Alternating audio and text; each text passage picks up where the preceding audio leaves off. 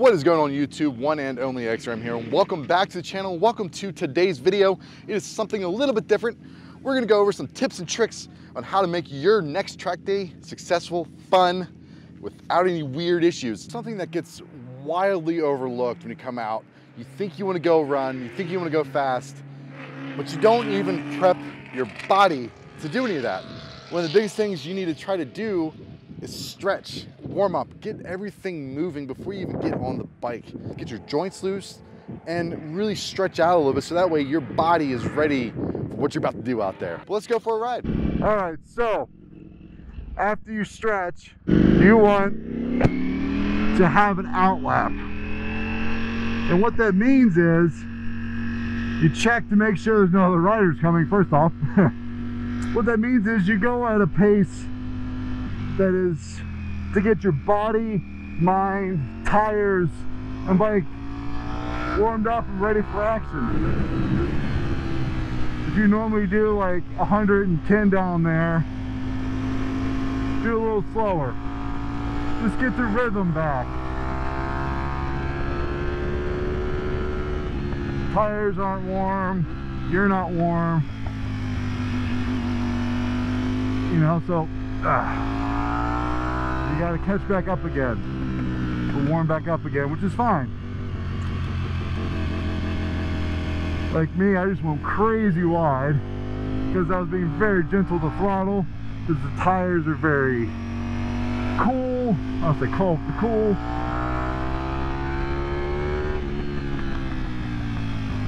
And I cramped up earlier, so I'm trying to make sure I warm up enough so that way I can keep riding. Also, this is a 30-minute session, so I didn't go out until 15 minutes.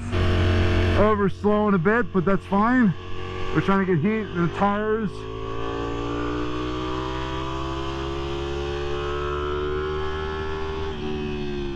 And just take a lap or two and just work on some form. Remember the lines. Patience.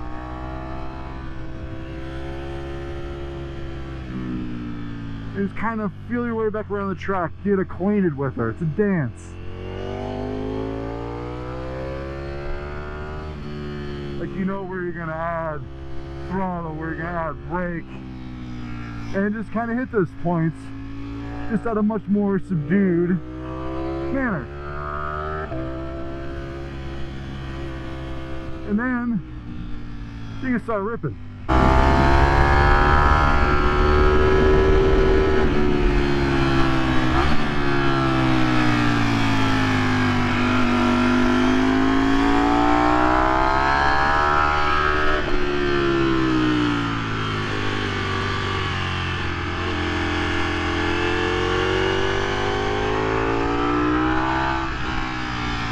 And you'll see your pace can pick up because your body and bike loosen up and are warm.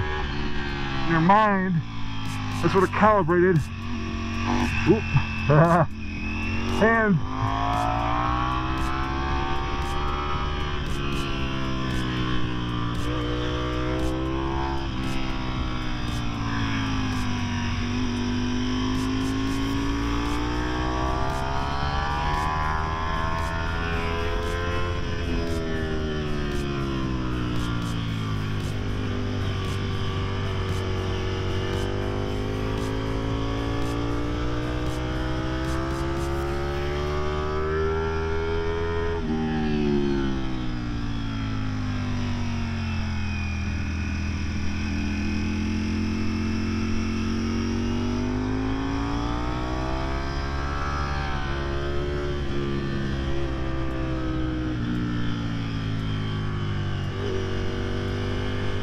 And there you go.